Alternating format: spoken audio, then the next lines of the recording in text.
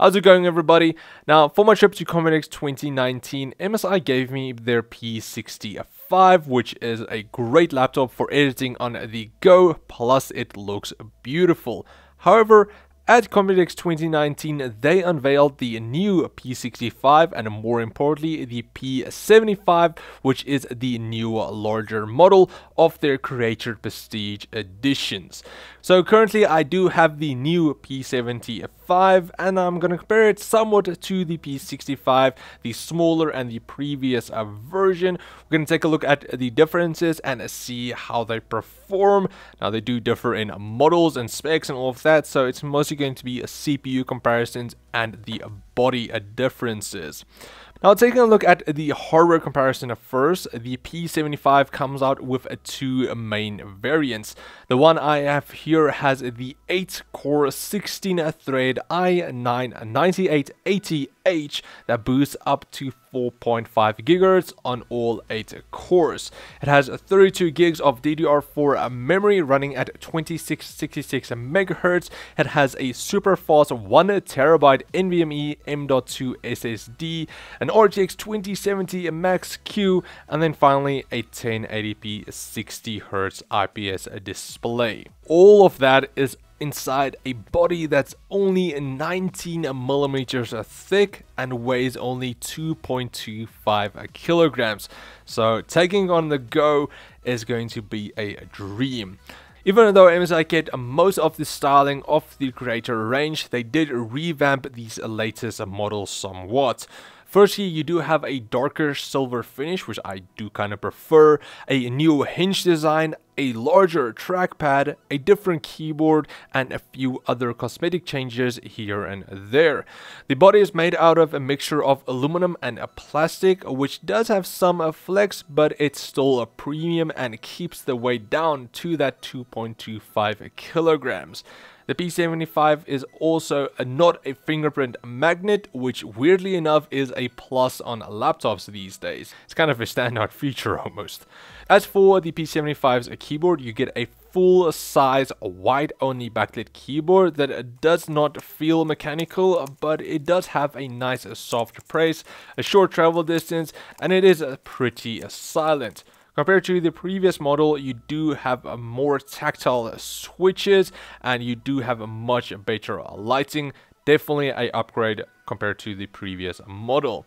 As for the trackpad, MSI upped the size, making it much wider. That honestly made it feel a lot better. It also feels a bit smoother. It has a fingerprint reader in the top corner, and you still get your tactile buttons underneath the pad, which does feel a bit softer. The P75's trackpad is definitely one of the better trackpads that I've seen. Sometimes companies struggle to get a good trackpad, but MSI have done it again with their P75. As for the display, you either get a 1080p or 4K IPS 17.3-inch 60Hz display. Now you might have wanted something a bit more than 60Hz, but currently there aren't that many 140Hz or 120Hz panels in 17.3 inches, so that's unfortunately where we are at the moment, and it is more of a creator's laptop, more production, where you don't really need that much higher refresh rate for your productivity. As for the bezels, they are nice and thin, and even though they are so thin, you don't really get much screen flex, which is nice. For the color, however, the P65 is quite good, calibrated with MSI's true color, which gives it 100% of the sRGB and 72% of the NTSC color gamut. Now, it's not the highest grade for color accuracy, but it's still good enough for pretty much everything that most of us do.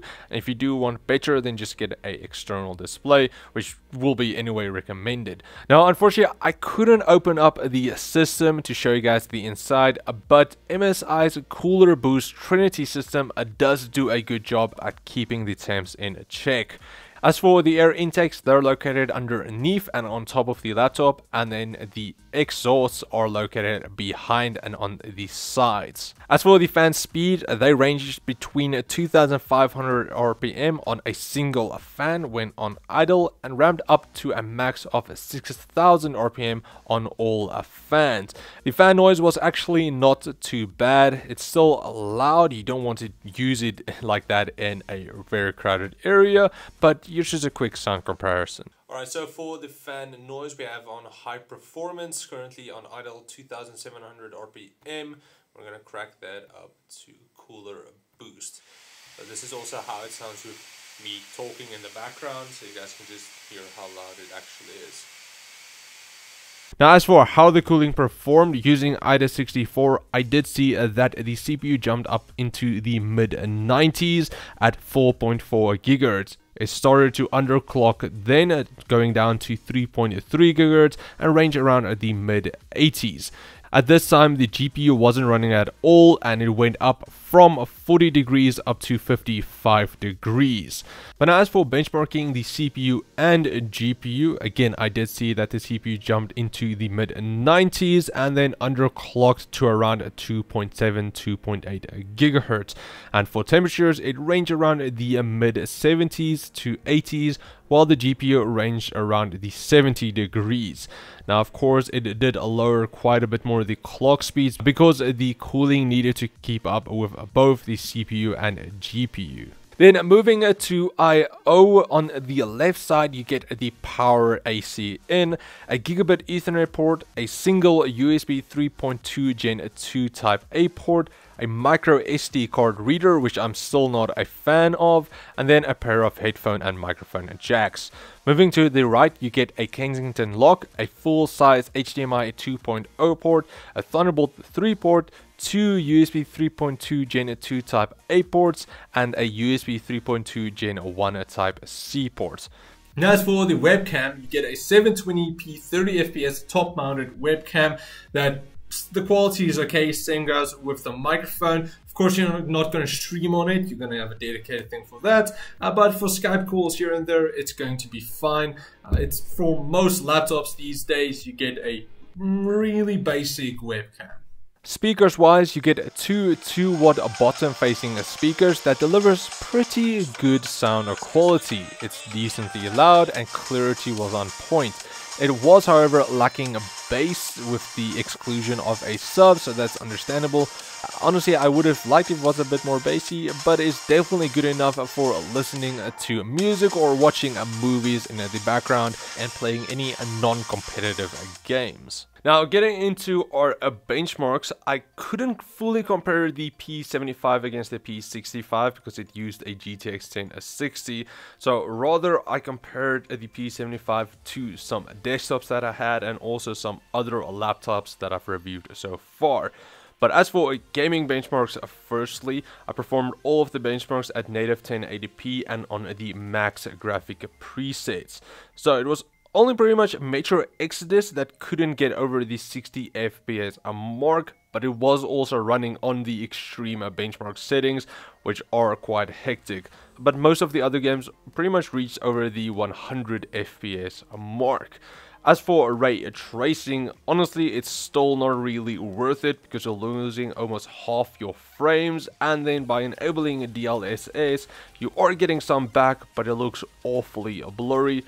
So currently at the moment for games, I still don't feel it's worth it. But if you want to use it for production work, then that might actually still be useful. I just don't currently have those type of applications with me. For the next benchmarks, I compared the P75 to a desktop with an i7-8700K running at 5 GHz and an MSI Armor RTX 2070. I also compared against the only other laptop that I've reviewed so far with an RTX 2070, which is the Aorus 15 with an i7-8750H, but this one is somewhat bigger and it uses a non-Max Q 2070, so we'll see the difference between a desktop, a non-Max Q GPU and a Max Q 2070. So from the results, the P75 does fall behind in the graphics department somewhat, but definitely makes up for it in the CPU benchmarks. The Max Q2070 with the lowered clock speeds because of the smaller size looks to be around 10% slower than the non-Max Q equivalent, and of course the desktop is faster than both. But now, as for the non-gaming benchmarks, this is where that 8 cores and 16 threads certainly comes in handy, scoring almost double the Cinebench score compared to the previous P65 with its i7-8750H, and then in RebelTech it compared really well with the overclocked desktop CPUs. Then for the Blender Classroom benchmark, the 9880H running at 3.3 GHz for most of the benchmark completed it in 16 minutes and 48 seconds. Then finally for battery life, you get an 82 watt-hour light polymer battery that gave me around 6 hours and 10 minutes on casual use and 1 hour and 33 minutes on gaming, which was also on power saving mode. Then just for the power adapter, you get a nice slim 230 watt brick that can easily fit into your bag. So that's pretty much it for my review of MSI's new P75 Creator. Definitely a laptop that you need to go for if you're looking for something a bit more sleek but still delivers all of the needed performance, especially if you are a content creator. Whether it's video editing, photo editing, or even rendering work, this laptop is going to handle everything you throw at it. So then, if you guys want to get one of these for yourself, I will leave links in the video description. Also, a big thanks to MSI South Africa for sending the laptop over for a review. And if you guys like this video, please like, share, subscribe, and comment like always. And then we'll check all of you guys next time. Cheers, guys.